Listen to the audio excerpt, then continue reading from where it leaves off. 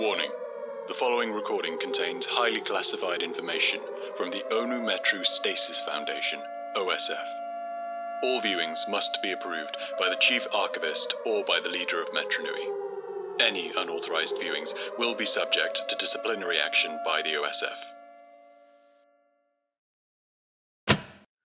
OSF. Good afternoon, everyone. My name is Onepu, and the specimen we will be covering today is Rahi-6935. We'll start off with a description. Rahi-6935 is an enigmatic entity that thrives in darkness and shadow. Earliest sightings of the creature have shown its ability to take on several forms. Its most notable form is described to be a Matoran-sized, bipedal creature with claws for hands and a head resembling a skakti. Though rarely witnessed, Rahi-6935 is also known to take on a more dangerous form. This form being described as a dark, gigantic figure, roughly the size of whatever space it is inhabiting, that has tentacles protruding from the creature's back. Early encounters with Rahi-6935 indicate that it only takes its second form whenever a witness is physically close to it. Those who are in close proximity with Rahi-6935 are rarely spared and are most often instantly killed or mutilated by the creature. Rahi-6935 has been described to instantly appear and disappear during encounters, possibly indicating it possesses teleportation powers. Rahi-6935 is usually witnessed in interior spaces, with little or no light, or during night, presumably due to an aversion to light sources, though there is no direct evidence that light causes any significant harm to the entity. Rahi-6935 appears to have some level of sapience, though its more than erratic behavior has made it difficult to attempt any form of communication. Next slide, please. This is a weird bit. Rahi-6935 is known to leave a dark liquid protodermis on the floor wherever it appears and on its victims. Early testings of the dark liquid on Rahi have shown it has a corrupting property, more potent than a similar substance we know of called antidermis. Rahi who ingest the dark liquid exhibit highly volatile and murderous behavior, similar to Rahi-6935, whilst gaining significantly amplified strength and speed. These effects do not last long, as the Rahi soon dies from irreversible brain damage. Though confirmed highly hazardous to Rahi of lower sapience, the liquid has yet to be tested on creatures or species of higher sapience. History. Early records of Rahi-6935 indicates the creature predates the creation of our universe and originally came from some place beyond. No evidence of how it was created has been found. A leading theory has speculated the entity was naturally formed and was forcefully brought into our universe by the Great Being as a form of imprisonment. Though others have hypothesized it was created by the Great Beings or Amaja-Nui himself as a form of punishment. No hard evidence has yet been found to support these hypotheses. Early artifacts recovered by the Brotherhood of Makuta show depictions of Rahi-6935 accompanied with archaic writings describing it as the evil one or, when more literally translated, the bad guy. It is speculated the entity may have corrupted the Makuta, as reports indicate that it is now worshipped by the Makuta as some sort of deity. Rahi-6935 is said to have had a hand in many major wars and conflicts throughout our history, including the conquest of the League of Six Kingdoms, the Matoran Civil War, and the Toa Dark Hunter War. Repeated evidence of its dark liquid protodermis residue has been found in various battlefields with high casualty rates.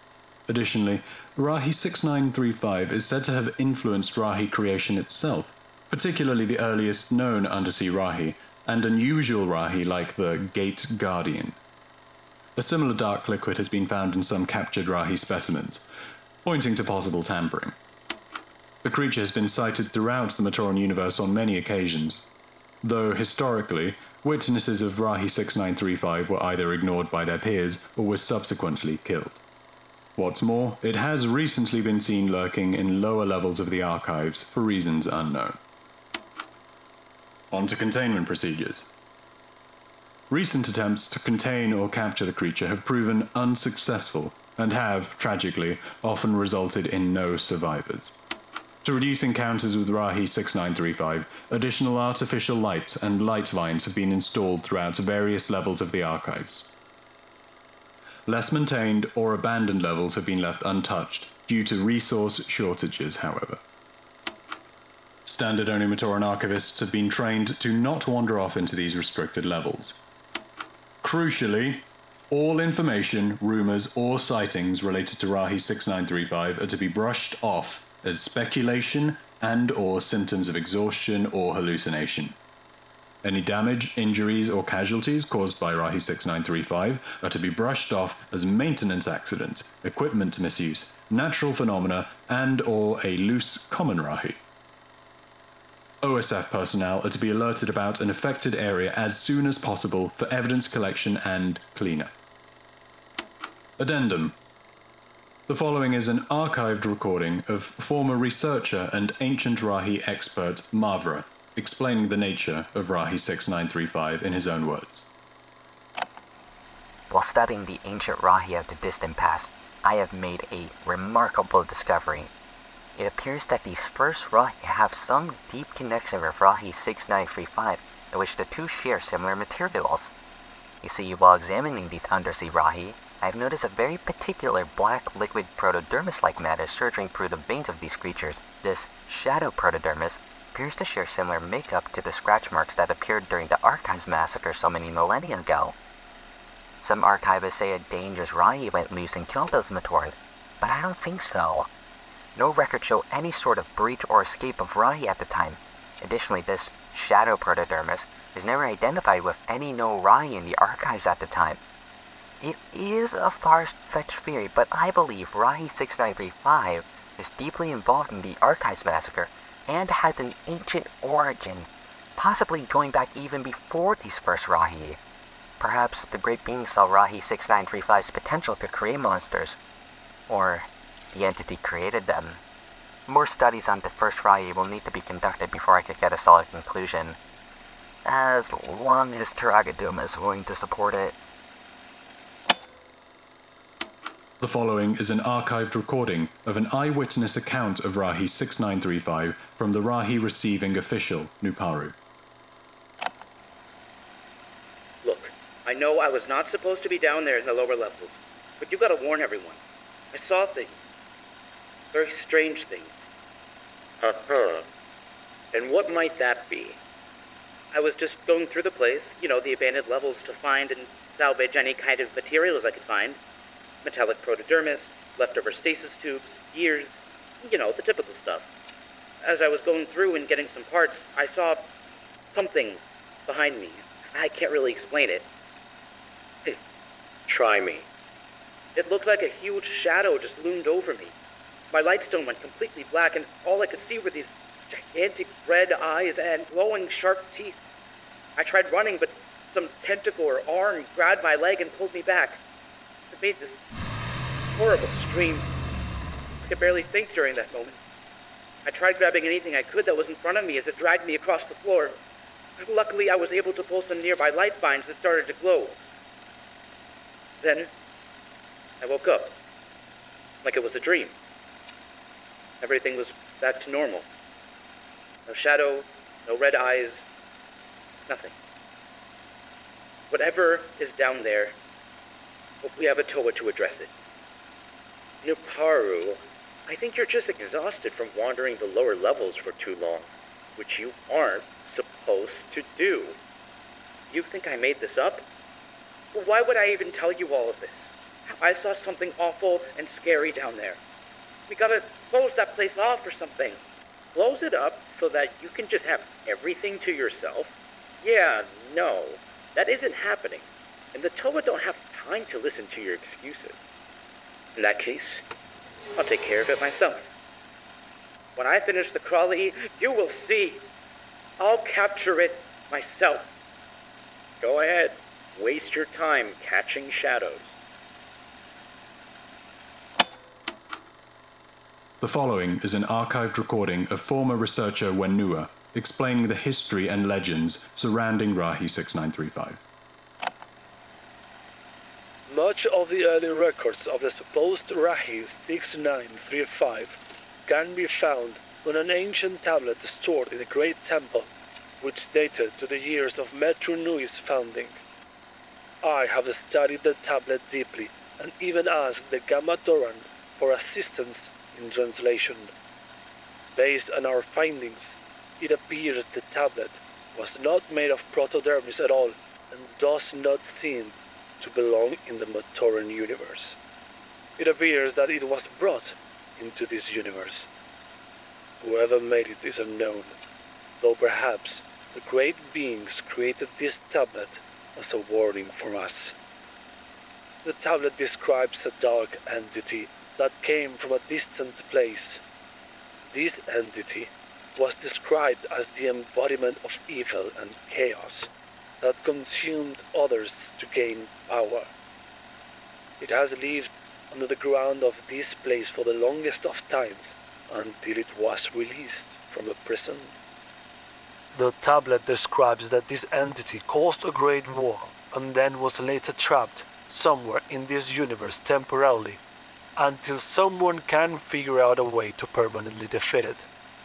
The bottom of the tablet finally tells of a prophesied being that would rid of this dark creature the climatic battle which will bring the end of the Matoran universe as we know it.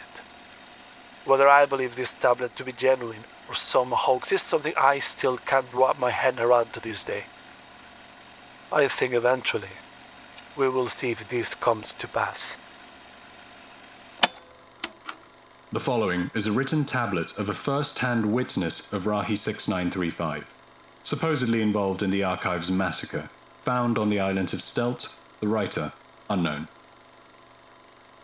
Though the war was happening on the surface above, I didn't mind. I kept to my duties in the archives, storing the artifacts the best I could while the ceiling shook from explosions and stomping of troops. It was rare to see armies march through the archives, especially the lower levels. So when I saw those troops walk down into the tunnels out of nowhere, I knew something was very odd.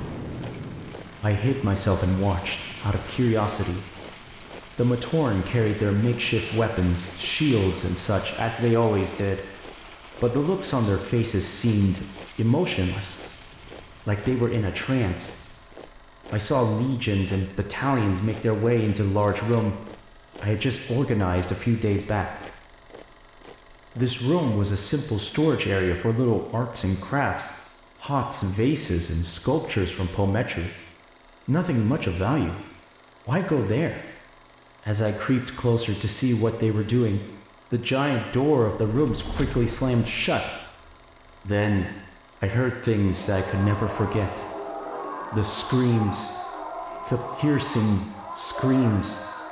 I heard the agony and terror of hundreds of Matoran hollering for their dear lives as something arrived to seal their fate. The sound of metal parts crunching and scraping echoed through the tunnel.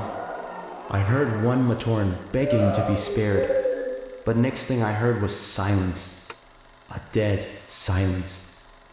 It was a silence that I have never heard or felt, and I worked alone in these tunnels. Once the screams went away, I saw the door open slowly. The stench coming out was unbearable. It smelled of death.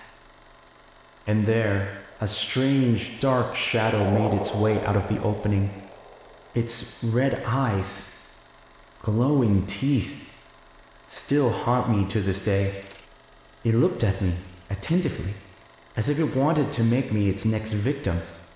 I quickly turned around and crouched, shielding my eyes, and as I turned my head back to meet my end, it was gone. Whatever I saw, it was no Rahi I know of, and I prayed to Amaja-Nui that I never see this thing ever again. I have since run from Amaja-Nui, knowing the other Matoran on the island won't believe what I saw. By the time you see this, I have already disappeared so that it won't track me. Hope. This serves as a warning to you. Not far away from where this tablet was found, a mutilated, headless body of an Onu-Matoran was also discovered, with dark liquid protodermis oozing from scar marks. Attempts to identify the Matoran were proven unsuccessful. Alright, this concludes today's lecture. Thank you all for listening. You're dismissed. Goodbye.